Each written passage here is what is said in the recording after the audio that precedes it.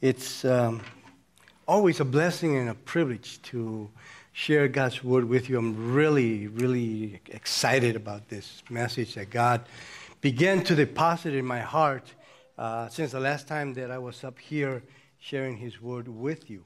And it's a message that I believe it's essential for us as a body of believers, as a church within us, for us, but for those that are outside these walls. We live in perilous times. We live in difficult times. We live in very dangerous times. But nevertheless, this is the day that the Lord has made. And we will rejoice in it and proclaim His glory. We live in days that are dangerous, days that are extremely violent. However, God's Word is alive, and it's God's Word is powerful to affect every situation that we can go through, and those that we come across are going through. The message that God, the title of the message that God put in my heart is Living in the Reality of God's Word. And God deposited these 6 things, or actually there are more than 6, but they're the only ones that I could cram in the 30 minutes that Nina gave me. So we'll go with that. So it's about 5 minutes for each item there.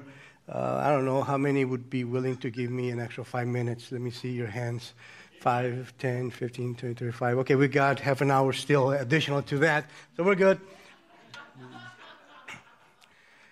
Living in the reality of God's Word. God's Word, it's more than just ink on paper. This is the written Word, which in the Greek is known as the Logos, the written Word of God. But it's more than just the written Word. It is living. It became flesh in Jesus Christ. And as we get into the written Word of God, He uses it to speak to our hearts. And the Logos of God, when spoken to our heart, becomes the Rhema of God, the spoken Word of God. It speaks to our heart, to our mind, to our spirit. It is a word from God. To get, however, the Rhema of God, a word of God directly to us for a specific situation, it is essential, it is imperative that we know the Logos of God. Thus, God can give a Rhema for a specific situation. See, God's Word, it's more than just the data that were given in the Logos. God's Word is not just passive. It's more than passive. It is active. And it affects more than just our mind and our intellect with data and information that we accumulate and we achieve. It affects our heart. It affects our choices. It affects our behavior, our conduct, our lifestyle, our walk. It affects thus the holiness of our walk and of our life. Romans 12:2 says, "Do not be conformed to the pattern of this world, but be transformed by the renewing of your mind. Then you will be able to approve what is God's will, His good, pleasing, and perfect will." And that's something that we must all come to realize, understand, and really grab a hold of. And I would like for you to say with me, God's will. Then get past the ceiling of this place here. All right, Lord, let's say it one more time. God's will is good, is pleasing, and it is perfect. Again, God's will for me is good, pleasing, and perfect. You can say amen. Psalm 119 says, I have hidden your word in my heart that I may not sin against you. It is a source of wisdom. In the Proverbs, chapter 1, it says, the Proverbs of Solomon, the son of David, king of Israel, for the gaining of wisdom and instruction, for understanding words of insight, for receiving instruction in prudent behavior, doing what is right and just and fair, for giving prudence to those who are simple. It's a tactful way to saying those that are not too bright. Knowledge and discretion to the young. Let the wise listen and add to their learning. And let the discerning get guidance. For understanding proverbs and parables, the sayings and riddles of the wise. Now say with me, the fear of the Lord, say with me, the fear of the Lord is the beginning of knowledge. Again, the fear of the Lord is the beginning of knowledge. But fools despise wisdom and instruction. To live in the reality of God's word, there are 6 things that we must take into consideration. Number 1, we need to read it. We need to know it. We need to pray it. Believe it, which is stand on it. Proclaim it and act on it. To live in the reality of God's word, we must read it. We must eat it. We must abide in it. I'm sorry, but there is absolutely no other way that at this time I can tell you that you are able to get God's word in you. I don't know, maybe in a couple of years with technology going the way it is, we're going to have a chip that's going to be implanted in our brain, and the word of God is going to be in us, and it's going to be great because now we don't have to read it. God's word is in us, in that chip. But until then, got to read it. We got to eat, abide, feed on it. You've heard that you are what you eat. And that is true as far as our physical aspect. That is also true as far as our spiritual aspect. You know, if you eat healthy things, your body's going to be healthy. If you eat a large amount of unhealthy things, well, your body's not going to be as healthy as it should be. That's why I eat beef, the grass-fed beef, because then I'm eating salad and beef at the same time. Thinking.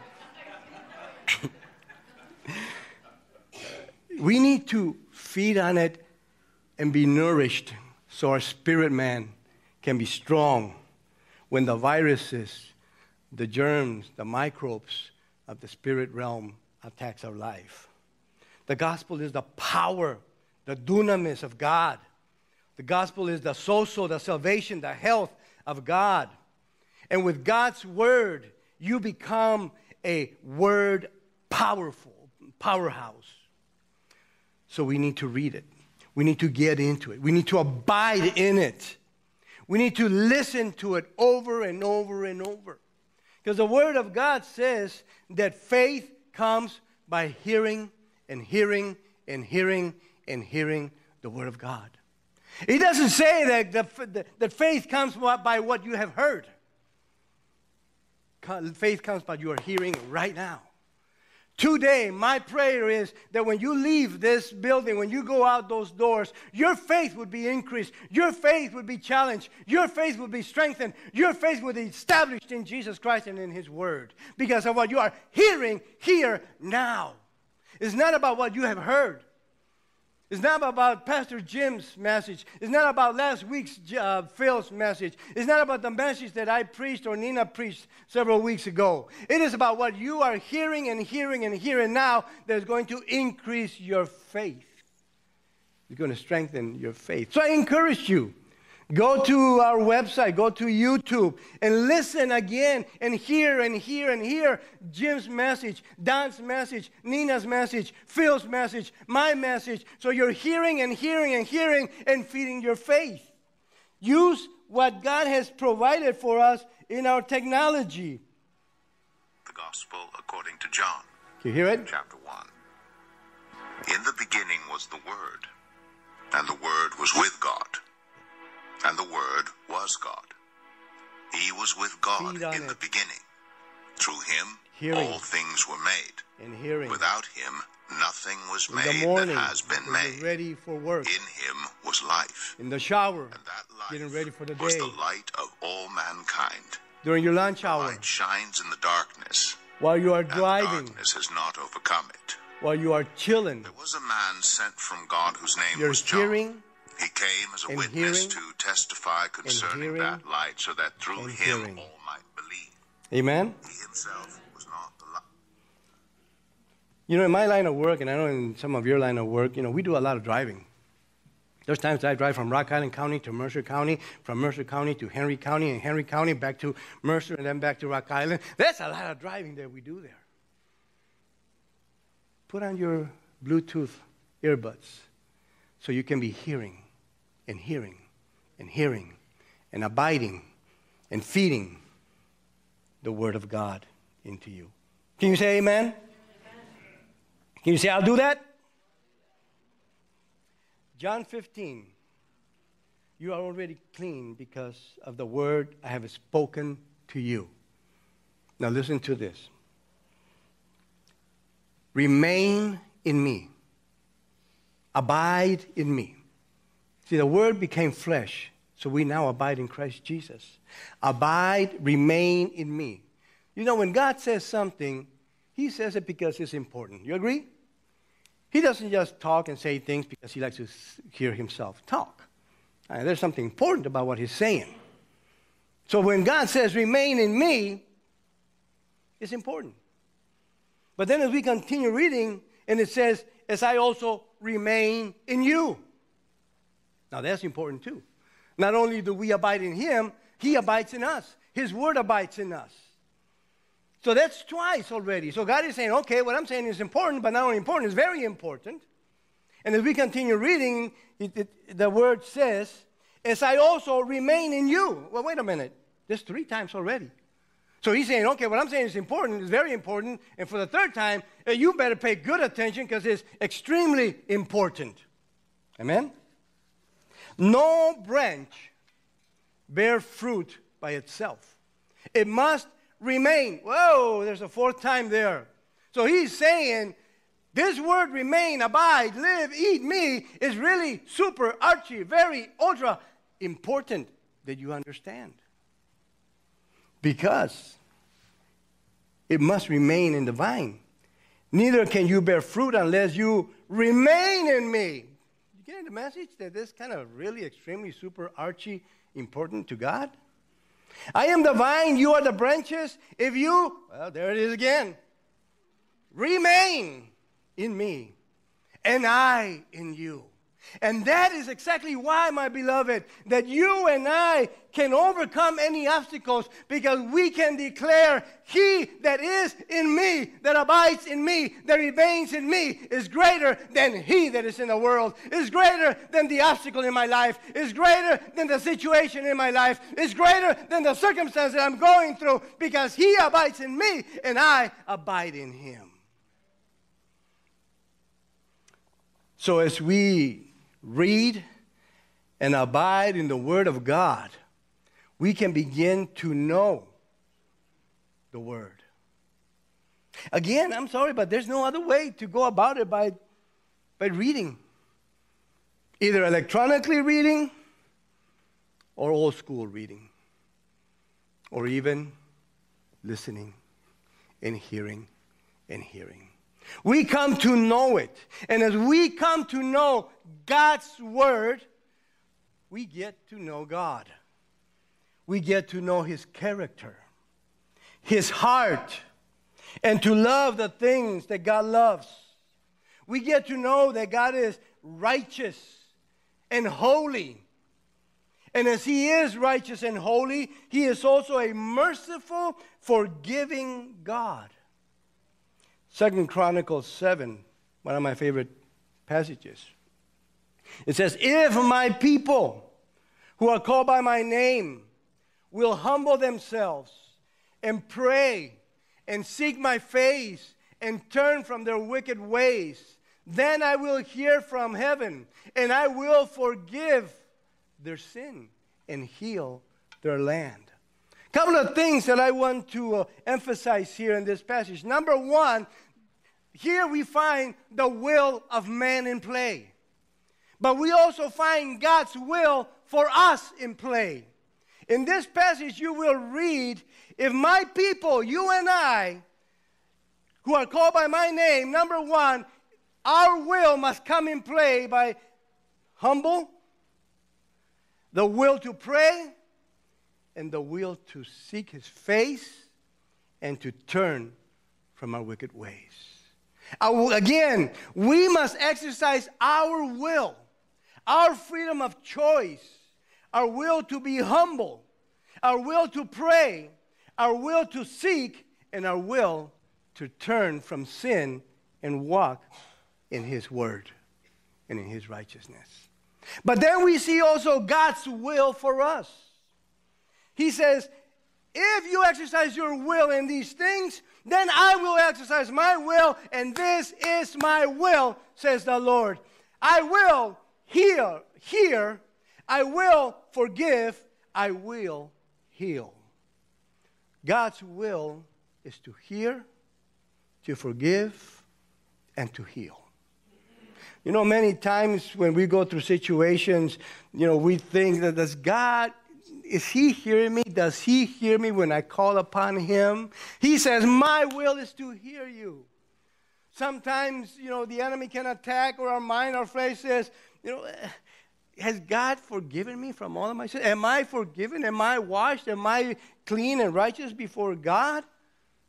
Well, at the beginning of the verse that we had just read, you are already clean because of the word, the spoken word, the rhema that I have declared. You are clean, John 15.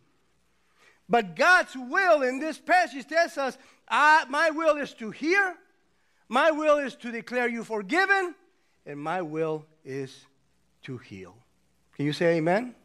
Amen. To know his word is to know his will. He is compassionate. He's a loving father. There is nothing you can do to make him love you more, and nothing you can do to make him love you less. He loves you just as you are, with all your faults, with all your deficiencies, with all your expertise, with all your strength, just as you are, with all your submission and with all your stubbornness. Can you say amen? He loves you just as you are. Check this out. He loves us so much that even while we were yet sinners, while we were yet in a status of enmity against God, we were his enemies, Christ died for us.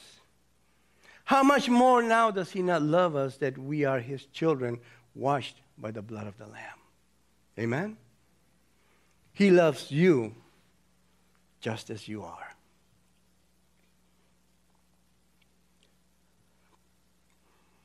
Through his word, as we know his word,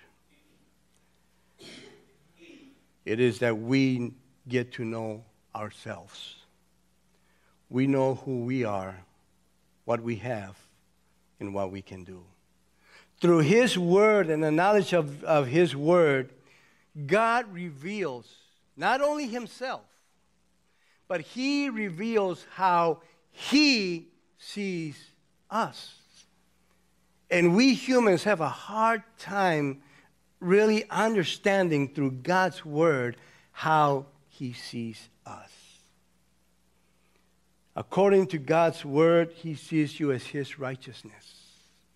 He sees you as cleansed. He sees you as forgiven. He sees you as victorious. He sees you as overcomers. He sees you as healthy. He sees you as saved. There was a young man in Judges 6 that had a very poor self-esteem, very poor self-image, saw himself very, very downtrodden, insignificant, and worthless. And the Lord comes to him. And in this passage says, hey, Gideon, the Lord is with you, mighty warrior. Are you talking to me? And God says, yes, I'm talking to you. He talks Spanish too. You are a mighty warrior. You're not a defeated person that you see yourself. You are not from a very insignificant little tribe in Israel that nobody takes into consideration. You are a mighty warrior of the living God. He had a hard time accepting that, if you recall the story. But that's another sermon for another time. Because Nina didn't give me more minutes. Through his word, God reveals how he sees you. The righteousness of God in Christ Jesus. In right standing with God. You have the right to it all. You have been cleansed. You are sinless. You are whole. You're his friend. You're his child. So live in the reality of God's word as you read it, as you know it, and now as you pray it. What do you mean by that, you ask? I'm glad you asked. I will tell you. There is nothing God loves more than to hear his children saying, repeating, verbalizing his word. Nothing. And I'll give you an example. Most parents, especially the mamas, there was one exception, but I want to talk about the mamas. Most moms, when they have their newborn baby or they have their baby just beginning to talk, like my great-granddaughter is here, what do we do to the babies? We go up to them, we grab them and say, Mama, Mama, right? Because we want them to learn to say what?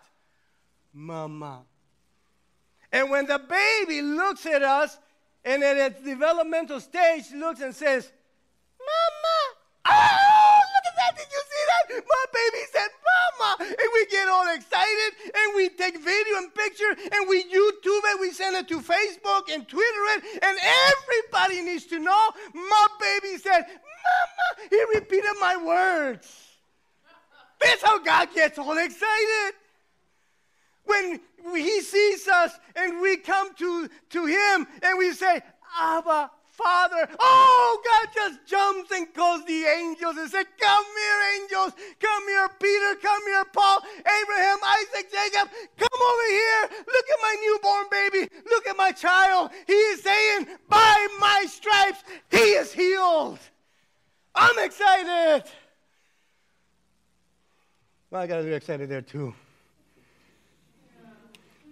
Tone it down, chispa. Chispa means sparky in Spanish.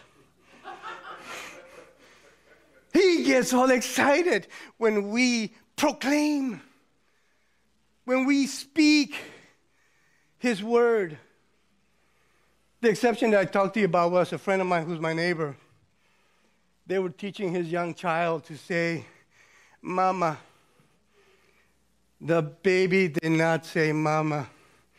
But he got all excited because the baby said, Papa.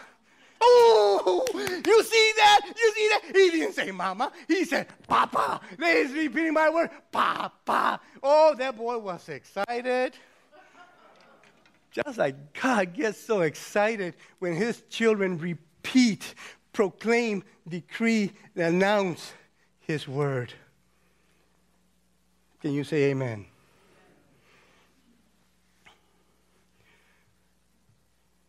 Where did I go?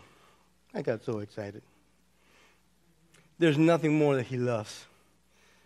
And God's word is faithful. You know how I know God's word is faithful? Because he is faithful to his word.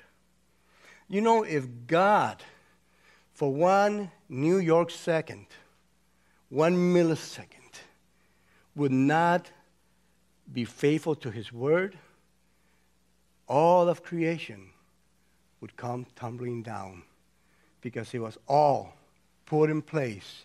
It's all sustained by his word, where he said, let there be. And there was. So we can take great comfort, strength, and trust that his word is faithful, because he is faithful to his word.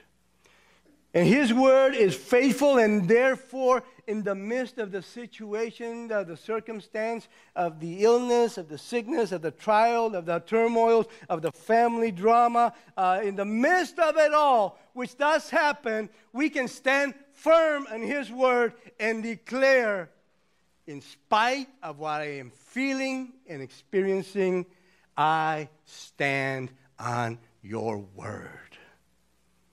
How many know that when Satan attacks, when life punches us in the stomach, in the gut, it hurts? He plays with our emotions, with our feelings. He plays with our thoughts and even our faith. However, in the midst of that, pray his word over the situation. Take possession of God's word, not of what the situation is. Do not take ownership of the situation.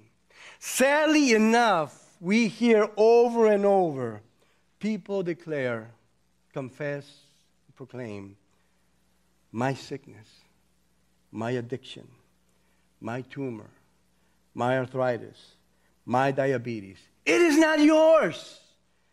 It belongs to the devil. So return to sender. Take that bat and swing it out of the park back to him. Do not take what does not belong to you. Pray God's word and God's will over a bad report. When sick, declare, by his stripes I am healed. Over unsaved members, pray, as for me and my house, we shall serve the Lord.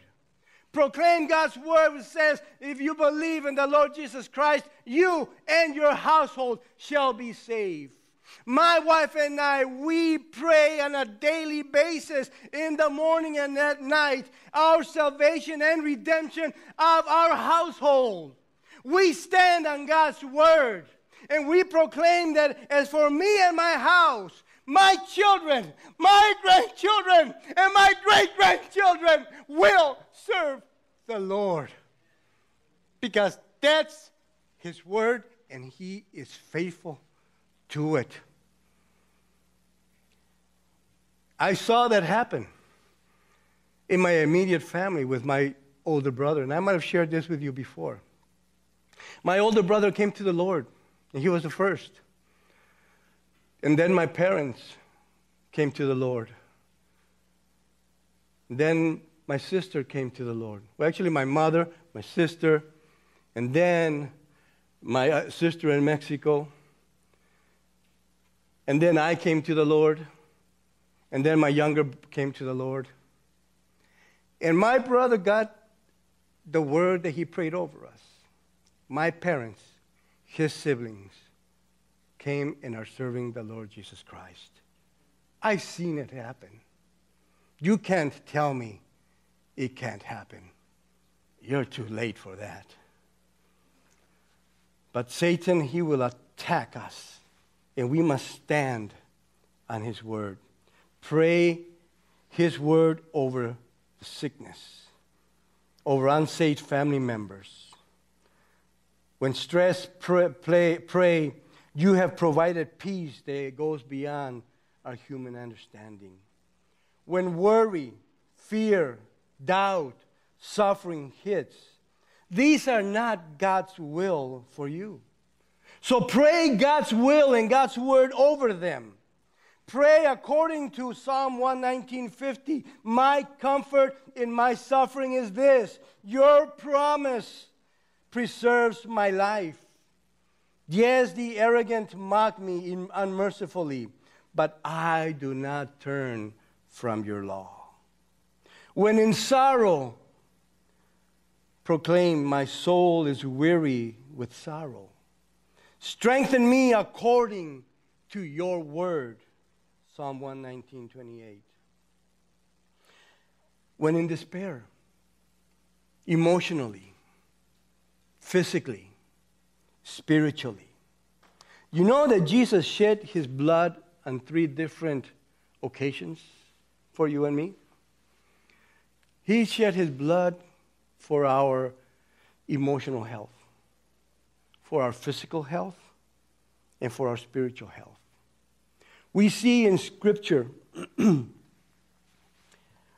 when he was at the Mount of Olives, at the Garden of Gethsemane, and you can look at that at your leisure, Luke 22:44, Matthew 26, where he was praying to the Father, if it's your will, let this cup pass from me.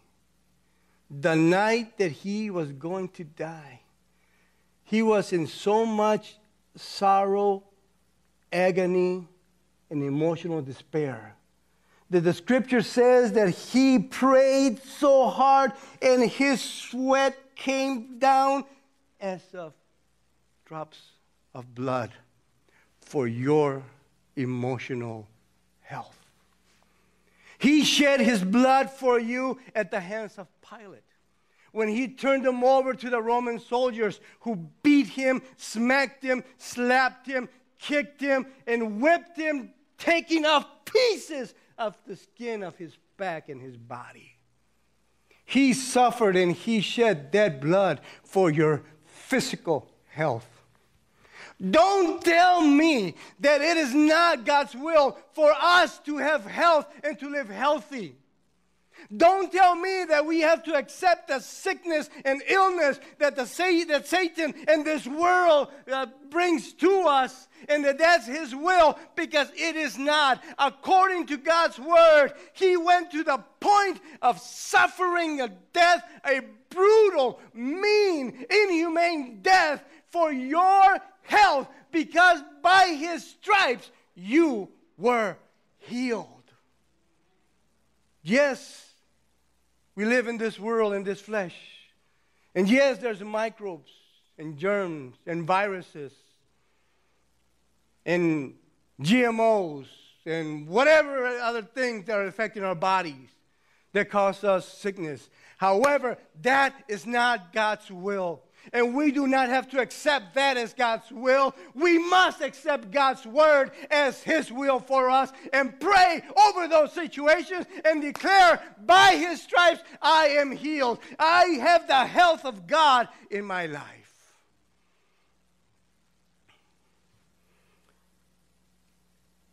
And then, of course, for our spiritual health, at the cross of Calvary, where he died for us because of our sin.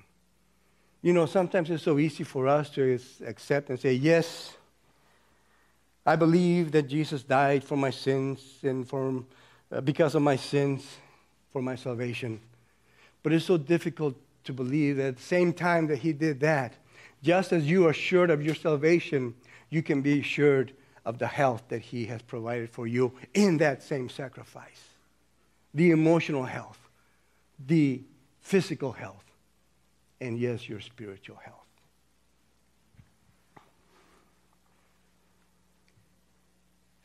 To live in the reality of God's word, read it, know it, pray it, and believe it.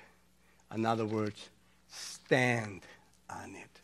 Ephesians 6. Finally, be strong in the Lord and in his mighty power. Put on the full armor of God so that you can take your stand against the devil's schemes. For our struggle is not against flesh and blood, but against the rulers, against the authorities, against powers of this dark world, and against the spiritual forces of evil in the heavenly realms. Therefore, put on the full armor of God, so that when the day of evil comes, you may be able to stand your ground. And after you have done this, stand firm. With the belt of truth buckled around your waist, with the breastplate of righteousness in place, and with your feet fitted with a readiness that comes from the gospel of peace. Scripture says, in addition, with this which you can extinguish all flaming arrows. And so in addition to all this, take up the shield of faith, which you can extinguish all flaming arrows of the evil one. Take the helmet of salvation, the helmet and the sword of the Spirit, which is the Word of God. Let us go through that just one more time, and I want to emphasize some things. Number one, be strong in the Lord. You can't be strong on your own. Be strong in the Lord and in His mighty power. And then says, take your stand. Know where you stand. Because there's devil's schemes coming against you. And it says, our struggle, we will have struggle. We do struggle in this life. But our struggle is against rulers, against authorities, against powers of this dark world, spiritual forces of evil in heavenly realms. That's who our adversary is. And then he says, the antidote for that, put on the full armor of God. So when, and I want you to take a notice of that. So when, not if, but when the day of evil comes. You know, sometimes there's some of us that say, well, if I'm serving God, why is this happening to me? It's because of the enemy that we have. And it's not a matter of if, but it's a matter of when. So when the struggles come, put on the full armor of God, that you may stand your ground and have done everything to stand. Oh, God, I read your word. As Pastor said, I not only read it, I know it, and I not only know it, but now also I stand, I believe it, I proclaim it. What am I to do next? He said, shut up and stand, boy. If you've done everything you need to do, just stand firm and watch me go to work. Stand firm and see that the battle is the Lord. After you've done everything to stand, stand firm with the belt of truth, which is your core, with the breastplate of righteousness, which is a right heart with God, right standing with God. And it says, with your feet fitted with a readiness. What does that mean? That means that you are ready and you are not caught by surprise. That comes from the gospel of peace. And then when I was reading this, it reminded me of the infomercials. But if you call now, there's more.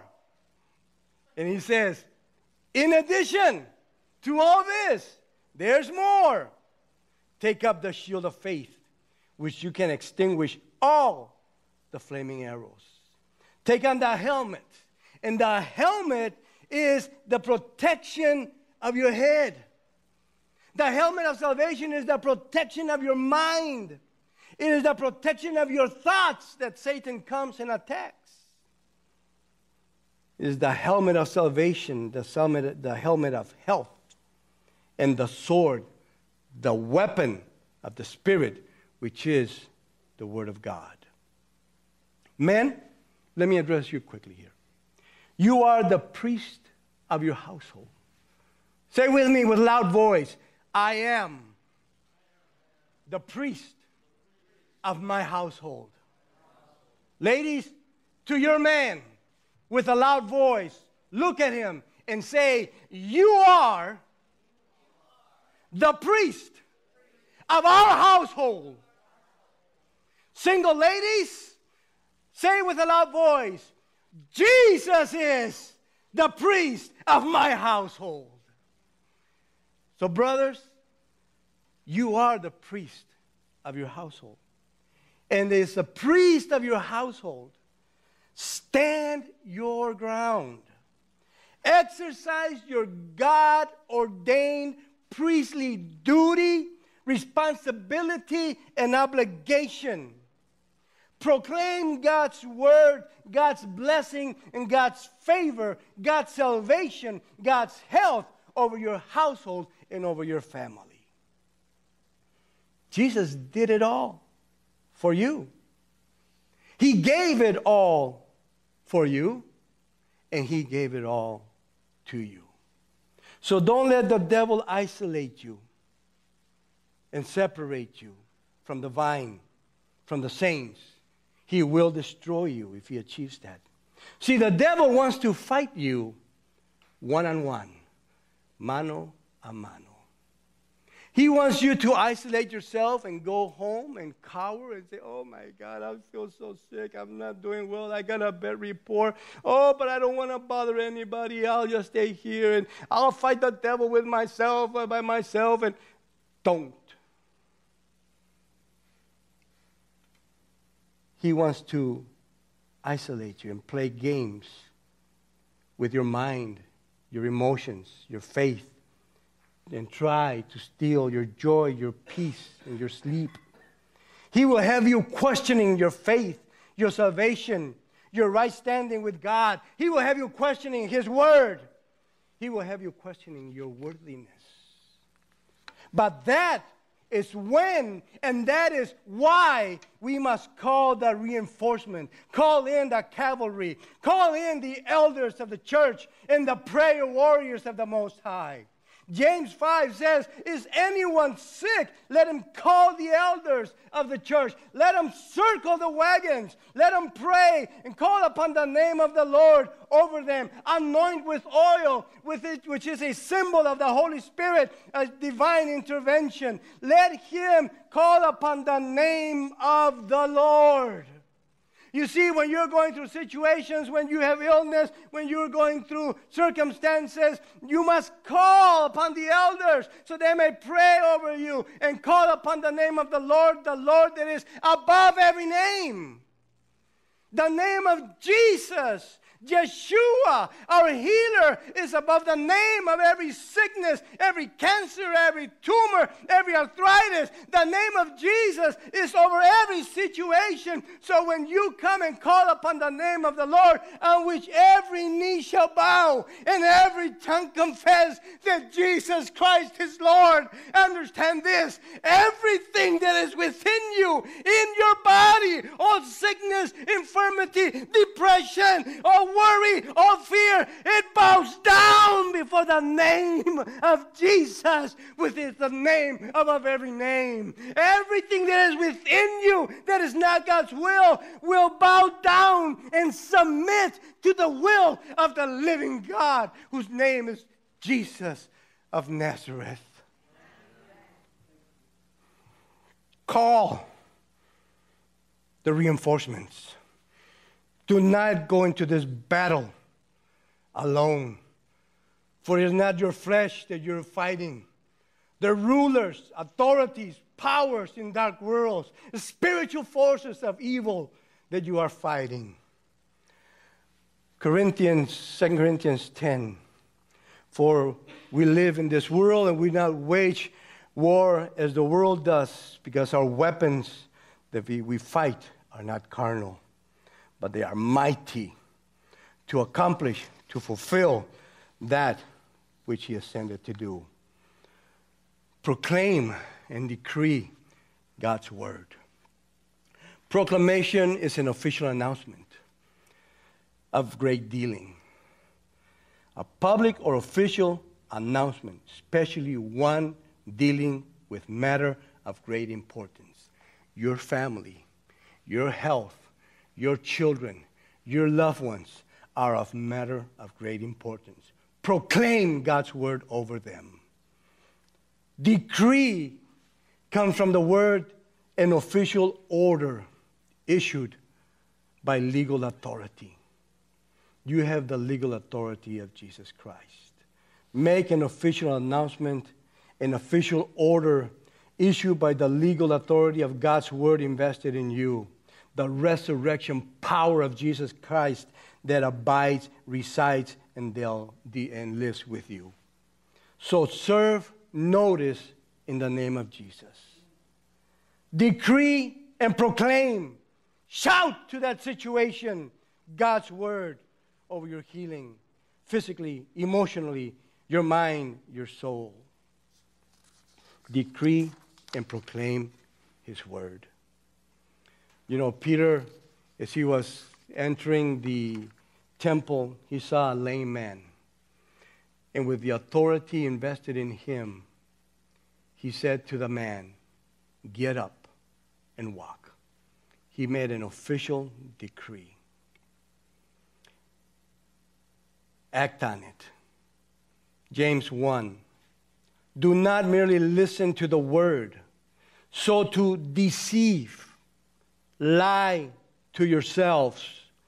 Do what it says. Act on it. Walk in the reality of his kingdom. His kingdom has come. His kingdom is in us. And his will be done on earth as it is in heaven. Cross Point Church, with this I conclude.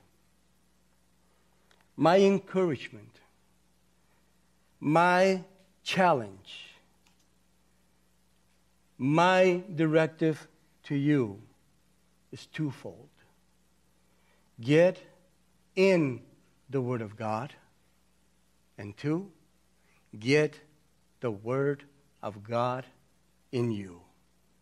Now go forth, read it, know it, pray it, stand on it, proclaim it, and act on it, and live in the reality of God's word for you. Be blessed.